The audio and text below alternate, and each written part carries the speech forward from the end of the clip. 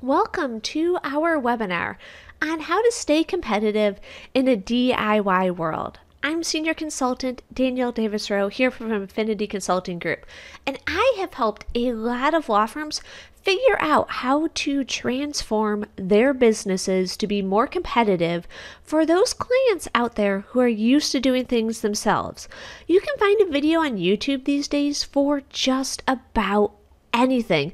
People are out there trying to help themselves save some money, and they find it rewarding to take care of things themselves. So we're going to talk about how we can better provide them legal services for the things that they truly value, and we might even be able to get a higher hourly rate for doing work that's more fulfilling for us, that they value more. Less administrative burdens for us, all around a win-win. There's a few keys to success, and I want to make sure we address those up front. The first is security. In this day and age, we have to make sure that everything we do is secure. Our communications with our clients are secure, our documents and their data is secure, and I want to make sure that you guys don't accidentally disclose anything to the public that shouldn't be disclosed. Then, we're going to want to make sure that we reduce paper. The less we rely on paper, the easier it's going to be to allow these clients to help themselves and to collaborate with them.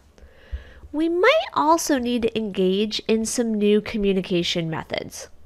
Our younger generations are very unlikely to pick up the phone and call. They're also unlikely to use email.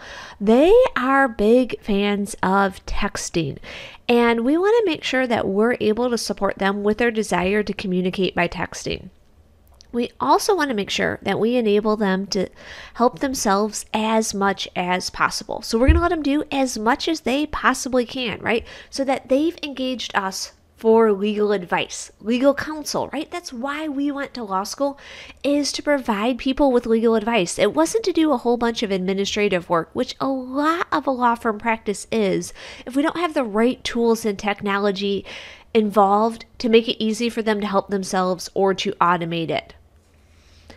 When I say that they're trying to save money, I don't mean that they're not willing to pay you for your time. They absolutely are. They are willing to pay for legal advice. They simply don't want to pay for things like data entry, things that they could take care of themselves.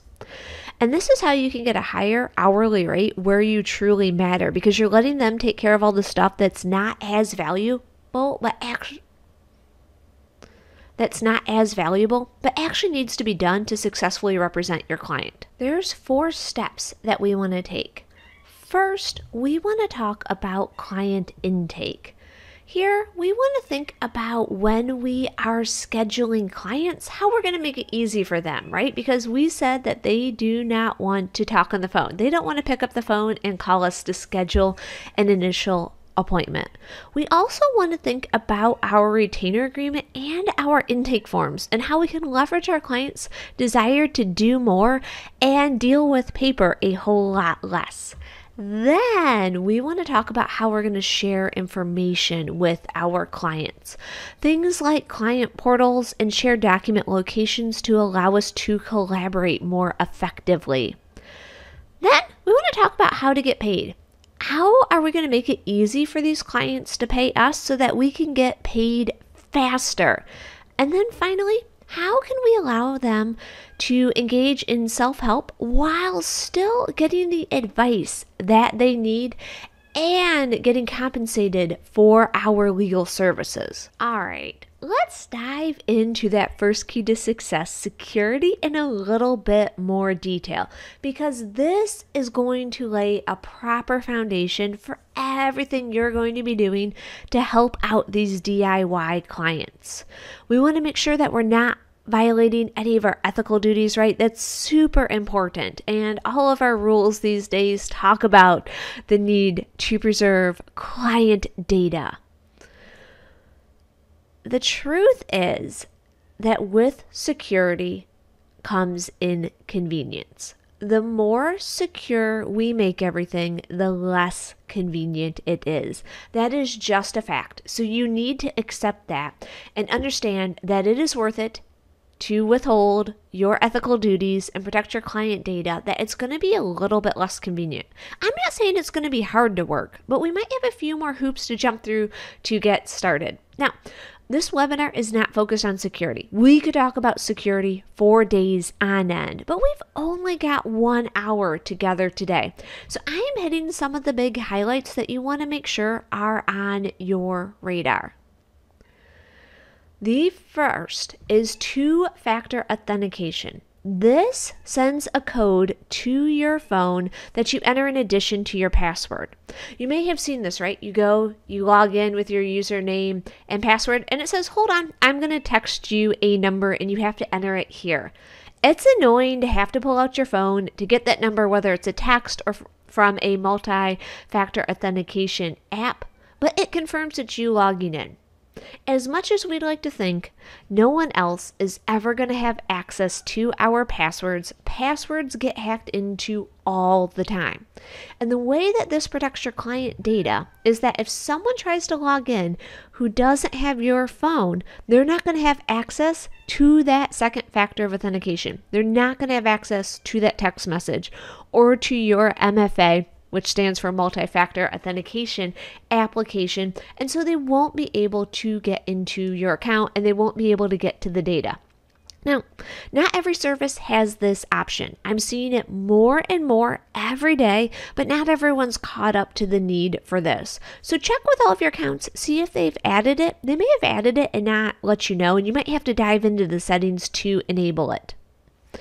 It's typically optional to turn it on, but you want to make sure that you're taking advantage of it and dive into those settings to see if you have it. When you set it up, a lot of them will give you 10 or so backup codes. Make sure you save those someplace secure, because if for some reason you lose your phone or the app breaks, something goes wrong, you can use those to get into your account without your phone. Many of them have the option to either call or text you with the code. You're going to have to make sure to take advantage of those that you have cell phone service. I know a lot of courthouses still don't have great cell phone service, right? They're buildings that were built a long time ago. They're tall, they have a lot of steel, and it really interferes with the cell service. And so if you're going down to court, that may not work as well. You could use a landline for this option to have it call you, not text you, right? But then you're only going to be able to access your account when you are at the location of the landline and you can answer it. And how many of us have a landline anymore anyways? And this can also be challenging if you're logging in from a cell phone, if you have them call you with the code, right? Because then you've got to remember the 6-digit code long enough to plug it in, which for some people is easy. For others of us, that can be a little challenging. Text messaging is an option more often than calling. But as we said, you're going to have cell phone service to take advantage of it. And most newer cell phones show you the text and whatever app you were in. So the text pops up at the top of your screen, and it's easy to see the code and type it at the same time. Some of them even immediately put the code on your clipboard and paste it into wherever you were, saving you a whole bunch of steps. Those of you with older phones, particularly ones that don't get updates to the current version of your operating system, this may not work as well because you might have to go over into your text messaging app and then switch back over. And again, just like a phone call, then you have to remember those 6 digits they're typically. This can also be an issue if someone hijacks your SIM, right? We've got SIM cards that we put in our phone when we get them new, and it's possible for people to hijack those and steal your phone number and redirect notifications to their own devices. They can do this by either calling the phone carrier or walking into the store and pretending to be you. So it's not quite as secure as the apps. Our authenticator apps are the most secure option because they're not based on your phone number. So if someone hijacks your SIM, it doesn't matter. It produces some challenges when changing phones. Some of them do a good job of porting it over, others not so much. If any of you have had an RSA token in the past or do now, where you've got that keychain with the number that's constantly cycling through, it's the new form of that, where you've got it on your phone instead of having to keep track of that keychain.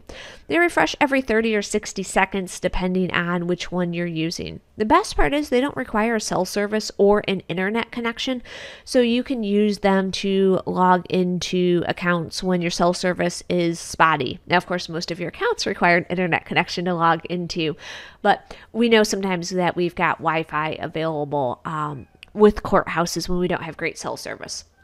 The three primary players in this field are Google Authenticator, Authy, and your password manager, if you have one, may work well for this. Google Authenticator is great because you can use a camera to add a QR code and then you can name each token. It's fairly easy to change phones with that, but it doesn't have support for multiple devices, which might be a good thing, right? You only want your phone to be able to unlock the account. But if you have a legitimate reason for sharing an account with someone, it means that they both can't get the code and then you end up texting each other back and forth to get codes, which isn't ideal. Authy gives you a cloud backup, making it super easy to swap devices, and it supports multiple devices. So if you need two people to have access to the account, you can get them both that code so that they can both get in there. While we're talking about passwords, if you don't have yourself a password manager, you probably want to get one.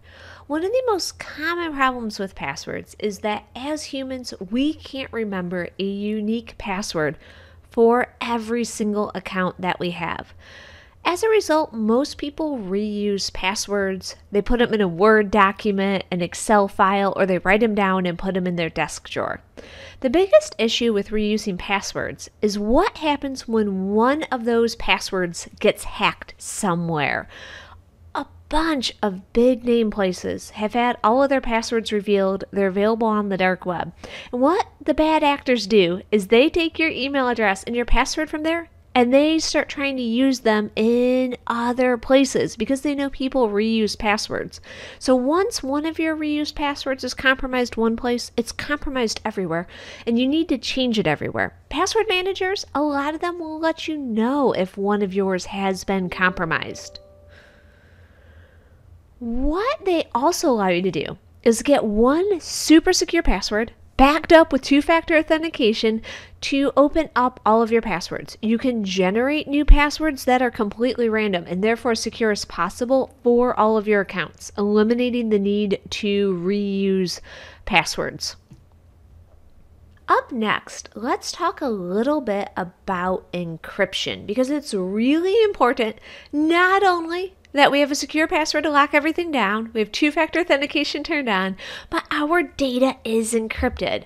There's two forms of encryption. The first is that our data is encrypted at rest. When it's just sitting there being stored, everything's encrypted and secured. It's pretty basic of a requirement, but you absolutely need to make sure that your data is encrypted at rest. And then the other is that it be encrypted in transit as you are uploading or downloading the data. So if you are sending an email, right, it goes through the internet and is in transit on its way to the other person's computer. Same thing when we access anything else online. So we need it to be encrypted in transit as well. Now, once you make sure that your provider is going to have your data encrypted at rest and in transit, you want to think about who holds the key. So there's this whole encryption key that unscrambles the data, and it all just automatically works. And that's what protects us from other people hacking in and getting the data, right? They get the data, it's encrypted, they don't have the key, they can't unscramble it. Sometimes you hold the key, which means you're responsible for it. Sometimes the service provider holds it. And the thing you want to think about is subpoenas. If your service provider is subpoenaed, will they respond and turn over your data along with the encryption key? if you have the encryption key and they don't, they can respond to the subpoena, but all of your data will be encrypted, and so they won't be able to make sense of it. So just something to think about. Different service providers go different ways on who holds the key. Now that we've gotten a bunch of our security needs out of the way, let's go back to our steps. And step 1 is client intake. We're going to be talking about scheduling, retainer agreements, and our intake forms, and how we can do all of that to better support our DIY loving clients. We want to make sure for scheduling that people can schedule from a link. There are services out there like Microsoft Bookings or Calendly that allow people to schedule time with you or someone at your office the same way they would schedule a fitness class or a hair appointment, where they don't have to pick up the phone and call or exchange emails back and forth. We've all done it, right? Can you come in Tuesday at 10 a.m.? Oh, no, sorry, I've got a doctor's appointment then. All right, can you come in Wednesday at 3 or Thursday at 9 a.m., right? And there's a ton of back and forth. Or they have to call you.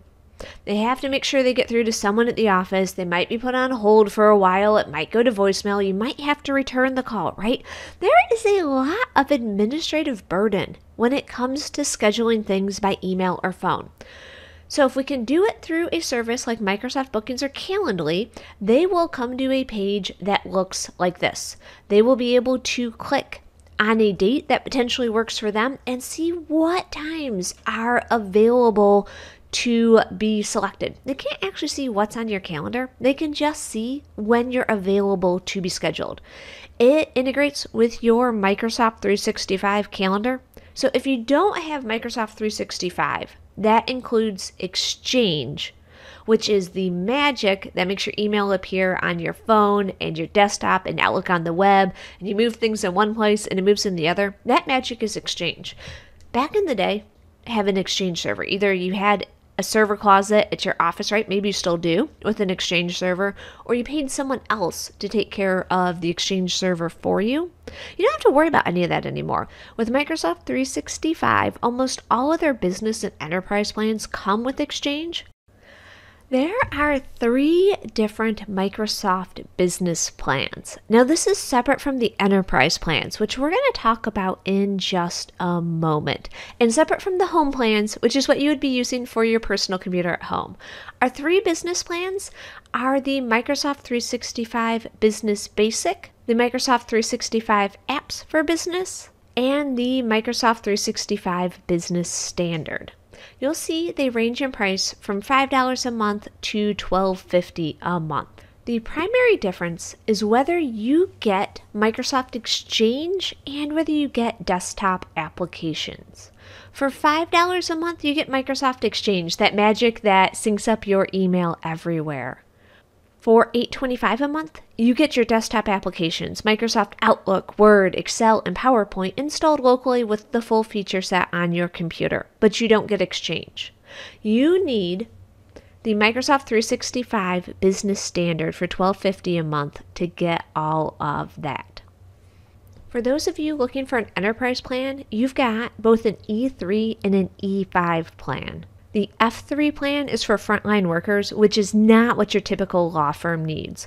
The primary difference between E3 and E5 is the security tools that they make available to you. However, some of the apps are only available for the E5 customers. So if there's particular apps that you're interested in, make sure they're going to be available to you at the plan you go with. So make sure you've got a Microsoft 365 plan that includes Exchange so you can take advantage of Bookings or Calendly. If you want to go with Microsoft Bookings, make sure it's available in your plan before you go ahead and get your subscription. The best part is you're not at the mercy of whenever anyone wants to schedule you. It's going to see when you're not available on your calendar. Anytime you have anything booked, you can institute other rules. So you could say that you don't want any appointments before 10 a.m. or after 3 p.m. or you want to break for lunch every day from 2 to 1. You can set up different pages with different types of services, they call them. So maybe you have a 1 hour in-person meeting or an initial client meeting, and you have a 30-minute Zoom conference, right? There's all different ways and lengths of time we meet with clients in different places these days. We can set up separate pages for that, or we can even list them all on one business page and let someone select. We can also add in multiple staff for these, and they could either select the staff member they want to meet with. So if you've got 3 different attorneys who do that sort of appointment, you could have them select from it, or you could have it randomly assigned on the back end, or you could have 1 page per staff member. You can ask custom fields to get more information from people, and you can send them text and email reminders. And you can also have it set up buffer time so that you don't end up in a whole bunch of back-to-back meetings, and it'll actually put the calendar appointment for longer on your calendar than it does on them with Microsoft Booking. So for example, if they book an 11 to noon appointment and you say you want half an hour of buffer time before the appointment, it'll actually book it on your calendar from 10:30 to noon, and there's 11 to noon, so that you don't get anything scheduled over that time. Now, Calendly is even more popular than Microsoft Bookings, but if you already have a Microsoft 365 enterprise plan, it probably includes Bookings, and I am all about getting the most out of what you're already paying for. But if you don't have that level of plan with Microsoft, you're still going to need Exchange through Microsoft for Calendly to work, or it works with Google Calendar if you are a Google Workspace user. They've got a free plan. It's really limited, but it's a great way to try it out, and it goes up to around $12 per month. That gets you text message notifications, page redirects so you can send people back to your website after they book, all sorts of integrations and custom colors. But all of this is going to make it so much easier for someone to schedule time with you. They wake up at 2 a.m. and they're like, oh, I need to talk to my attorney, and they want to put time on the calendar. They can do it then. They can see all the different times that you're available and pick the one that's most convenient for them. Up next, let's talk about retainer agreements, right? Hopefully we are all sending those to clients that we want to engage in representing. Old school, we'd have them sign a piece of paper, right? Maybe they'd sign it while they were in our office, but more often than not, we'd end up mailing it to them, and then they'd mail it back to us. So many people don't have stamps anymore. And they want to do everything electronically. They don't want paper. They don't want to deal with that. They don't want to come back to your office to drop it off. And you might say, well, that's great. I'm going to email it to them. They can sign it. They can scan it back in and send it to me. The problem is they don't have printers. People who have printers at home are few and far between. Maybe they can get away with printing it at work. Maybe not. We don't want to put them in that sort of position. Make it easy for them to sign from their computer or even their mobile device, their iPad, their iPhone, their Android tablet, or smartphone. There's a lot of options out there. There's HelloSign, DocuSign, Right Signature, Adobe Sign. They all make it incredibly simple to work with. They look like this, right? They've got a little flag that says, hey, you need to sign here. Someone clicks, they type their name, they sign it, and then they just click their way through the documents to sign them. If you have got Adobe Acrobat DC, you have got Adobe Sign included with your subscription. Now, you've got a limited number of documents you can send out per year. For most lower volume practices, it'll be sufficient. You've got over 100 you can send per year. Now, if you do a lot of digital signatures, right? Maybe it's low volume, but you have a lot that get signed. You can get additional ones from Acrobat. You could also go with something like DocuSign that cost in the neighborhood of $10 to $40 a month, depending on which plan you go with, which all has to do with how many documents you need per month. But go with one of those. It's super easy to get set up, and it's super easy for your clients to use. And there's no exchange of paper whatsoever. Let's talk about our intake forms. There's a lot of information that most attorneys need to collect at the beginning of the representation. At a bare minimum, you need your client's name, address, phone number, and email address. But more often, we're collecting a lot of information that's going to make it easier for us to represent them. If we're in family law, we're getting their spouse's name, their children's name, a whole lot of information about their assets, their debts. If we're in estate planning, we're getting information about their heirs and those that they want to leave their property to, people that they want to manage their trust or be the executor of their estate. If we're in litigation, there's a whole bunch of different parties we need to collect, probably some important dates. And so we don't want to give clients paper to handwrite on. A lot of times we give them a piece of paper when they come in for their initial meeting or their second meeting, and we say, write down all of this. We'll give you a clipboard. We'll see you in 20 minutes, right? Just like a doctor's office, or at least doctor's offices used to. The thing is, clients don't want to handwrite. Their handwriting is hard to read, and they might not have all of that information with them. Maybe they've got contacts with addresses on their phone. Maybe they don't. Maybe they need to email their kids and ask them what their address is. Why not allow them to do it from their home easily when it's convenient for them? Now, we want to make sure that whatever method we choose for our client intake forms, we're in compliance with all of our ethical duties. We want to make sure that we don't end up with any sort of conflict of interest issues. So if we're going to put our client intake form on our website to make it easy for people to find, we want to make sure that we don't end up with a problem if someone who hasn't talked to us fills it out and maybe we have a conflict of interest with them. So we might not want to put it on our website, even though that would make it super easily accessible. Maybe it's a link we have to email people, even though that's less than ideal. Common options include things like form or survey tools. Things like Microsoft Forms, Google Forms, SurveyMonkey. There's a whole bunch of them out there that allow you to put these forms together to collect information. You may need to sign a business associate agreement with them to make sure you've got the level of security that you need. So make sure you do your research on their current policies and that you stay up to date with them. You may also want to consider something like document automation tools that allow you to do more with the data on the back end, which we're going to talk about in just a minute. But so here you can see an example of Microsoft Forms. Some of the issues with a lot of these form tools, though, is that you can't really collect lists. I need to get a name of all of your children or a list of all of your assets. And I could put in a large comment box and have people type it. But when it comes to figuring out what to do with that data and being able to transform it and move it into things like a case or matter management system, it would be ideal if those were all separate fields. But the problem is someone may have no children and someone else could have 9 children. And so trying to figure out the right number of fields to ask can cause some problems.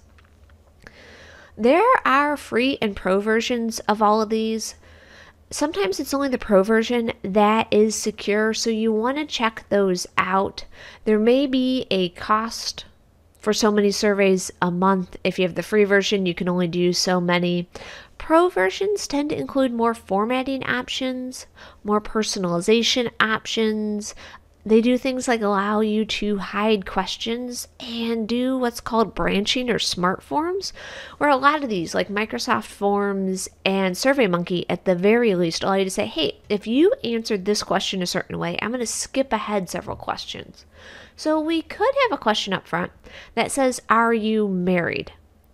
Estate planning client makes a big difference if they're married, the type of information we need to collect. Because if they're married, we definitely need their spouse's information, but maybe we don't want to show questions about a spouse if someone's single.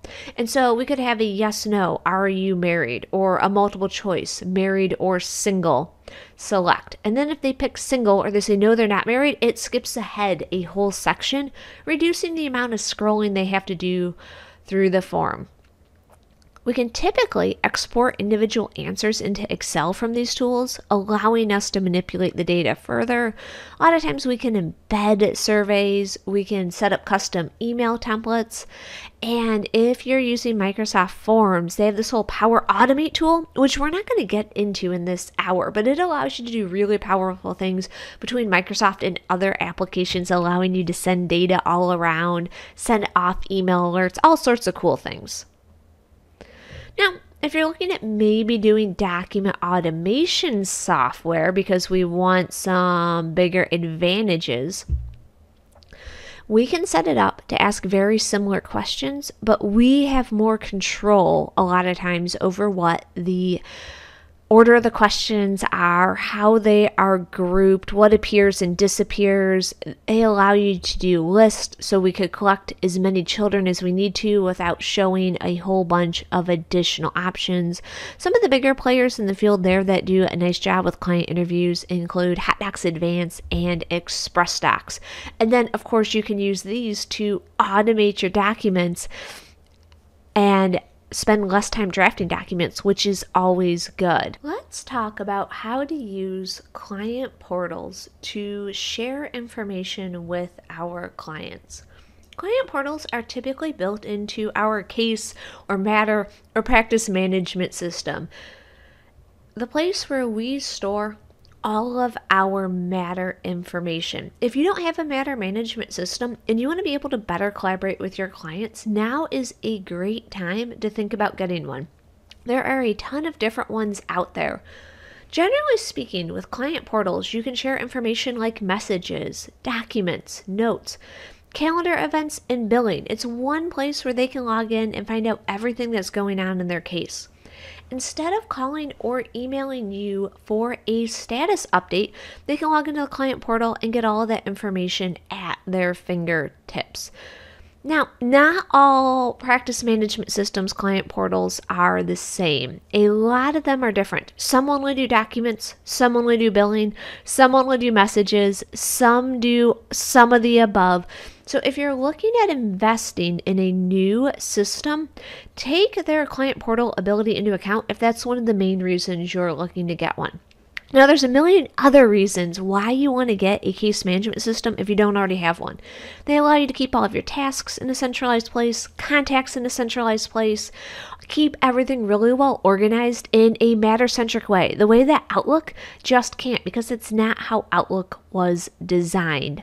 So these are great for sharing information and communicating with your clients. If you currently have a practice management system, see what it has available. It might not be able to do everything you want, but it's definitely the first place to start. Let's talk a little bit more in detail about sharing documents. Even if you decide to use a client portal with a practice management system, it may or may not meet your document sharing needs. When I'm talking about sharing documents, I'm not just talking about sharing individual documents, but creating a shared document location. So clients can not only upload files to it, you can upload them, and you can both edit Microsoft Word documents or fillable PDFs if you have a need for that. Those of you who have a document management system, the big name players are NetDocuments, iManage, and WorldDocs, they may have this feature already built in. Now, it might not be included with your subscription level. You may need to go up a level or pay for an add-on, but these work really, really well. NetDocuments has collab spaces. Essentially what happens is you create a licensed external account for your client. You get admin control over these accounts, and it gives you a space within a NetDocuments workspace for collaboration. With iManage, they have Share. It integrates with iManage Work and Outlook, and WorldDocs has their WorldDocs Connect.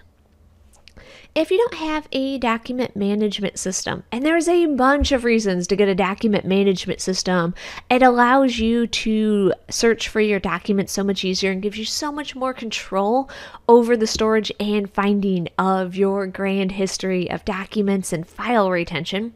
But if you don't have that, you might want to use a document sharing service. One of the popular ones is ShareFile. With ShareFile, you can create shared folders that allows someone to access any documents put in there and upload their own documents. So you could create a shared folder for each client. You also have the ability with ShareFile to send documents securely with their Outlook add-in, requiring people to log into their ShareFile account to access it. Now they get a free ShareFile account to do that, and it's a few more hoops for them to jump through, but it's more secure than sending it as a regular Outlook email attachment. You can also use their Outlook add-in to send links to securely request files and get a notification when files are uploaded. So if you need someone to send you a whole bunch of discovery and you need a secure location for that, or at the very least a place for them to dump it all because you don't want it all in a bunch of email attachments, you can use ShareFile for that. You can also use their Windows Explorer add-in called Citrix Files. So you get ShareFile as essentially just another network drive, and you can use that for the storage of your documents. Other ways to create shared file locations include some of our file services like OneDrive, which is included with your Microsoft 365 license, or Dropbox, where you can create shared folders in either of these and allow clients to upload and download files from there. There's also Box and a whole bunch of other competitors out there. Let's talk next about getting paid. The two tricks here for our DIY clients are to do it flat fee as much as possible and to make it super easy for them to pay you. The real reason why you want to do it flat fee in terms of our DIY clients is that people want to know what it's going to cost. In fact, one of the big reasons why a lot of people don't want to hire attorneys is because of the hourly fee arrangement. They're afraid to call their lawyer because it's going to cost them money to call their lawyer. They don't know how many hours it's going to take to resolve their matter and how much it's going to end up costing them. So if you can do it flat fee, they know how much it's going to cost up front, and it makes it all the easier for them to budget and to agree to want to pay you. Now, you might not be able to do everything for flat fee, right? Litigation, not so easy to do for flat fee. You got clients who call you up constantly. Maybe you need incentive for them to call you less often. Charging them for those calls is one way to do it. You can probably create a menu of flat fee services so that they know what specific things are going to cost. So for estate planning, for example, you could have one cost for just doing someone's healthcare directives. You could have a different cost for doing their healthcare directives and their basic will. And then you could have a third package that includes a basic trust and a pour-over will. Now, you want to give them advice on what it is they're going to need, but then they know what it's going to cost them to get exactly what they need. And you could charge hourly in addition to the flat fee, right? Just be clear in your engagement agreement what is and isn't included in the flat fee. Now, ideally, when you're charging flat fees, you want to get paid up front. However, you might need to set up a payment schedule, right? Maybe half up front, half on delivery of the documents. Just make sure you spell it all out in the engagement agreement. Make sure, even though you're going flat fee, that you still track your time. And I know, everyone hates to track their time in 6-minute increments, right? It's really a drag. But the reason why you want to do this is because you want to know your hourly rate.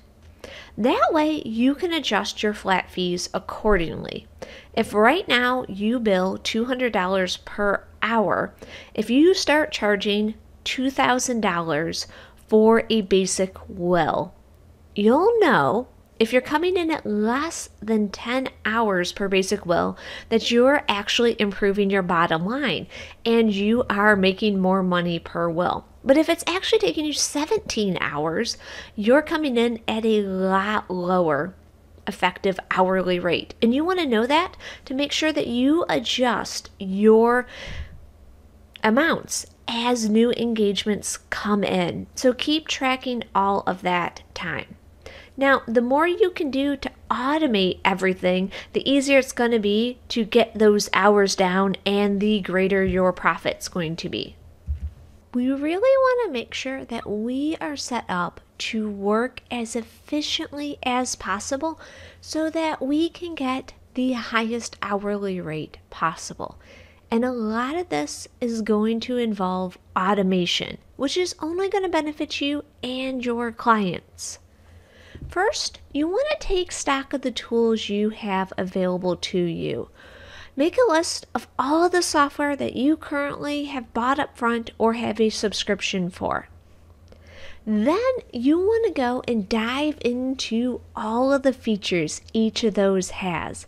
And that can be kind of an overwhelming thing to do, right? There are a lot of features, and the average user probably uses less than 10% of the features available to them.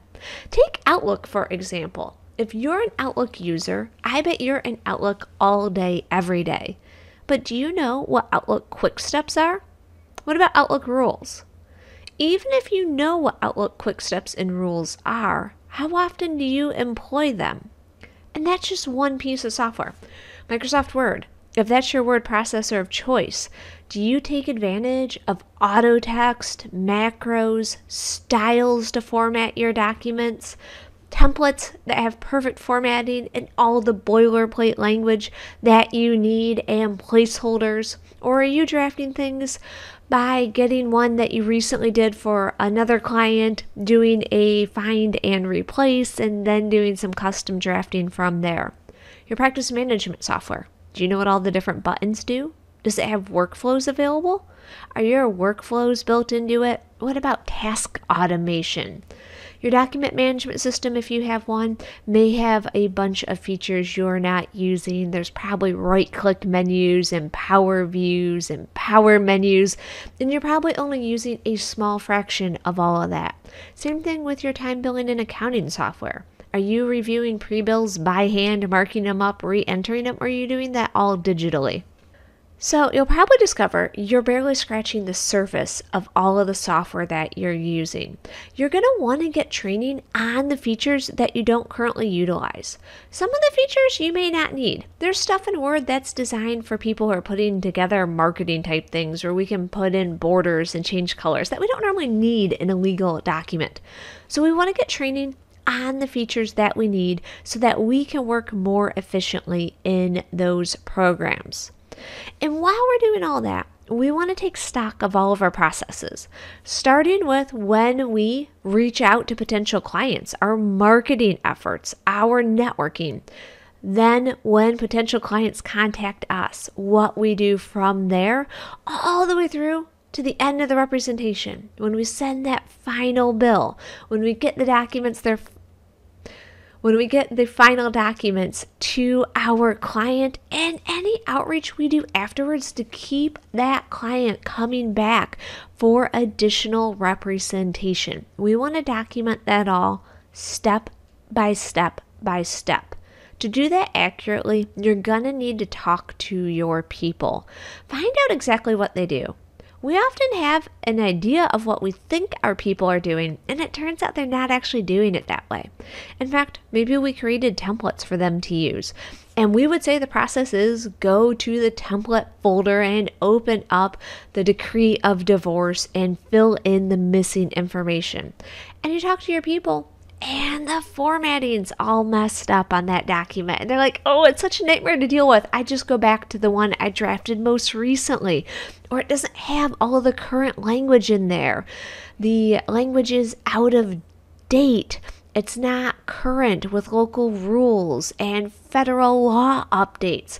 There's a whole host of reasons why they may not be doing what you think they are doing. So talk to them and get it down in the nitty-gritty detail. Not only is this going to help you figure out how to improve your processes, but when it comes to onboarding new people, the more you have documented accurately, the easier it's going to be to onboard them. You can show them and then pull up the documentation and say, hey, here's a step-by-step reference on how we do things around here.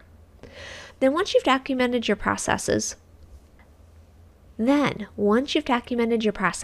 you want to look for bottlenecks.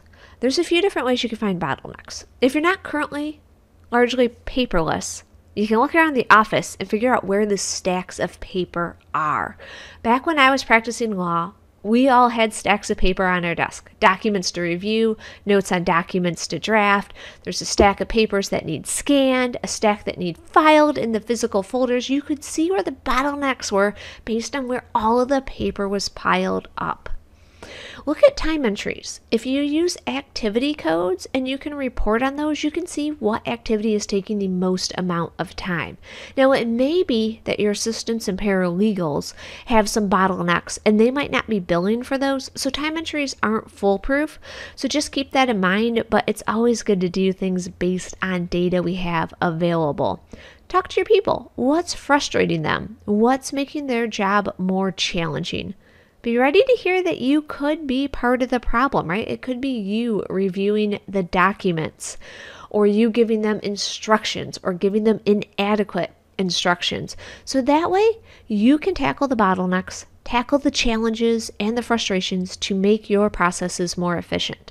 Now, make sure as you improve your processes that you're updating the documentation so that it remains accurate. You can do things as simply as putting numbered steps in Microsoft Word. Things that are related to software, I'd go ahead and put annotated screenshots in there. You can use your snipping tool that came with Windows or the new snipping tool that they call Snip and Sketch. You can also use programs like Snagit that have a whole bunch of annotation tools in them. I'm a huge fan of Snagit personally. If you don't want to use Word, you could use Visio or Visio-like programs like Lucidchart or Smartsheet. Those all work incredibly well for documenting processes. Then you want to make sure that everyone is engaged in the highest and best use of their time whenever possible. If it doesn't require an attorney to do it, have your paralegal or assistant do it. If they're not required to do it and your clients are willing to do it, have your clients do it, and then it doesn't take up any of your time. Then finally, you want to look at all of this, all of the technology you have, what features are available that you're not using and start using those, but figure out what technology you need. For example, when it comes to document drafting, it could be that your practice management software has some document automation capabilities. It can take your client's name and address and drop them into the caption of your pleading. It can put the opposing party in there. It might even be able to make paragraphs come in and out depending on the facts of the case. But one area where we often run into issues when it comes to automating documents is that we don't have all of the answers in our practice management software. There's simply more information that we need to have that it doesn't make sense to store in our practice management software. And so we might be looking for more advanced document automation. There might be document automation programs that integrate with your practice management software. For example, Clio has a LawYacht integration that's fantastic. It can integrate with Woodpecker through Zapier. We've got other ones that integrate with HotDocs. Some integrate with ExpressDocs. So look what integrates so that you can reduce the amount of data entry you're doing. And if these happen to have client interviews, all the better. Or maybe you've got something like Clio and you can use Clio Grow to do some client intake and then transfer all that over to your Clio Matters. But look for areas where we can harness technology and get new technology in place, even if it means an upfront investment.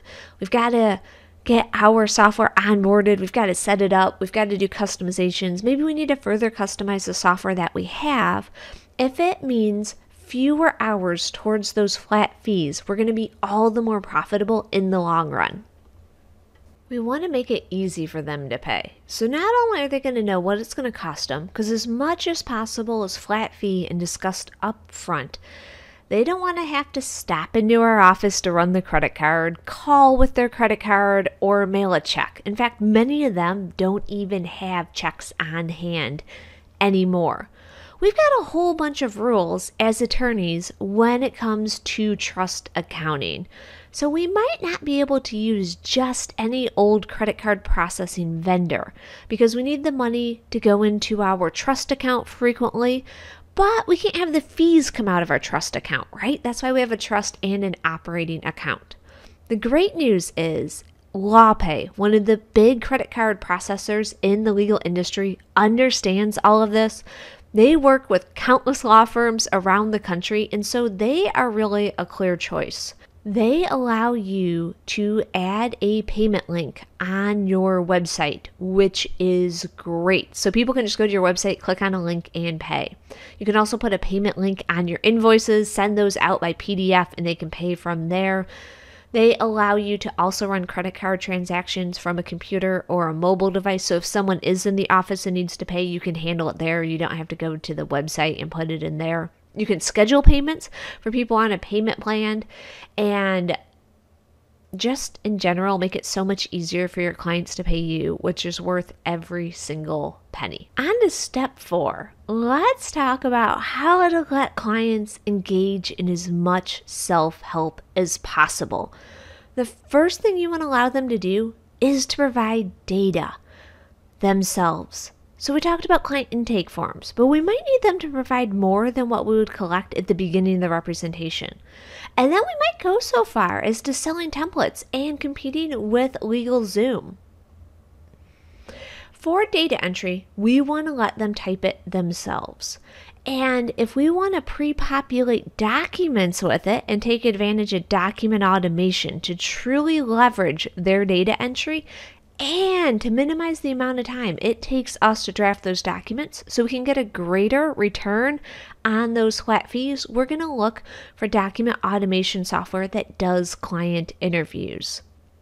Some of our more popular options out there is HotDocs Advance and ExpressDocs. Both of those will allow you to send client interviews to clients, and you could actually set it up where they could draft the entire document themselves, just send you the data, have you send the document to them after you review it. Finally, let's talk about selling templates. So we're not just having them enter the data and then we assemble the document and send it back to them.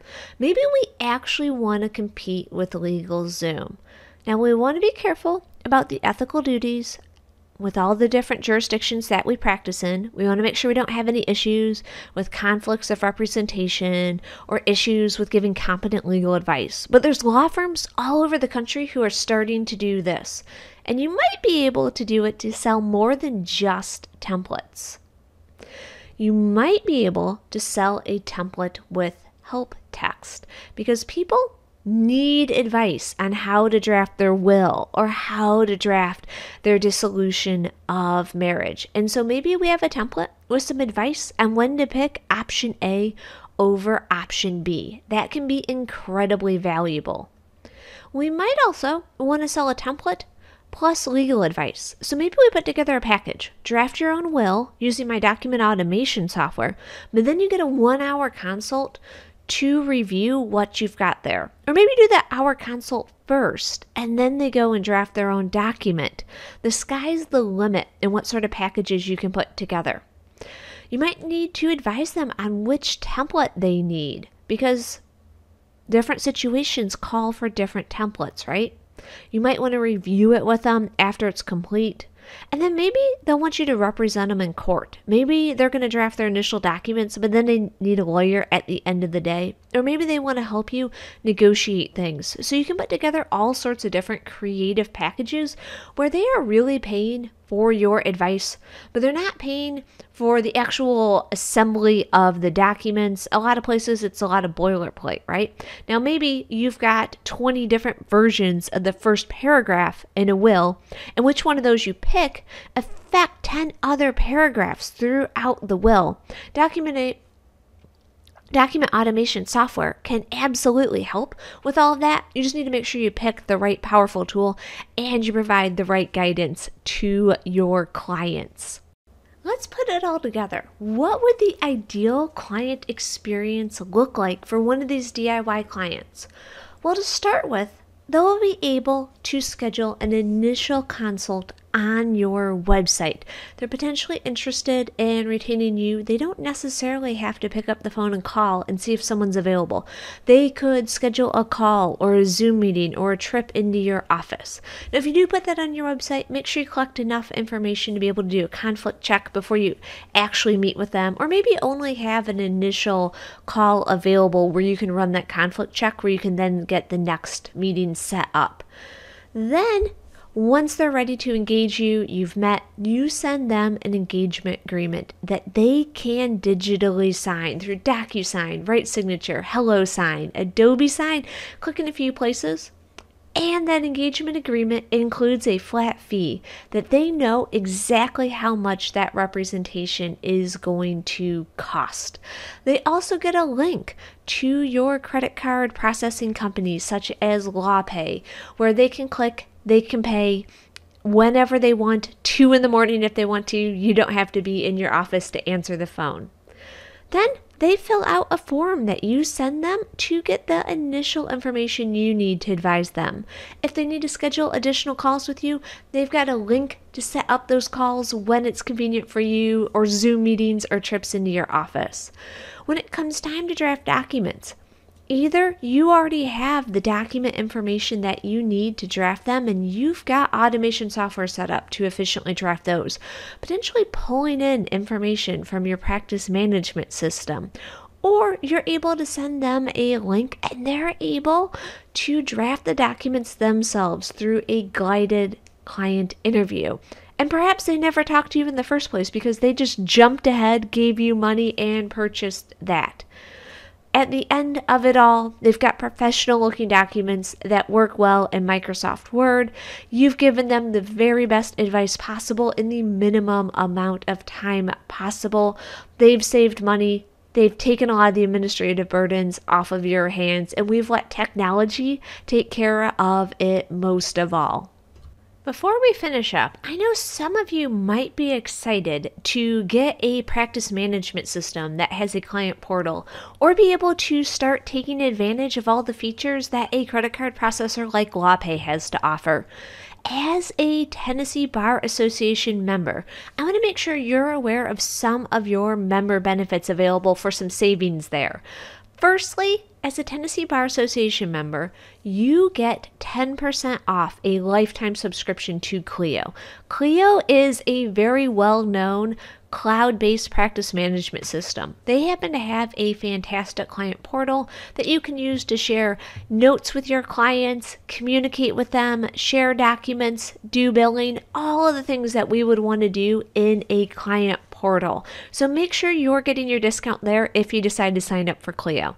As for LawPay, you can get a discount as a Tennessee Bar Association member on their processing fees. And it's always good to save money whenever we can. So take advantage of your Tennessee Bar Association member benefits. If you guys have any questions, feel free to email me, ddavisrowe@affinityconsulting.com. I would be happy to answer all of your questions. Thank you for attending today.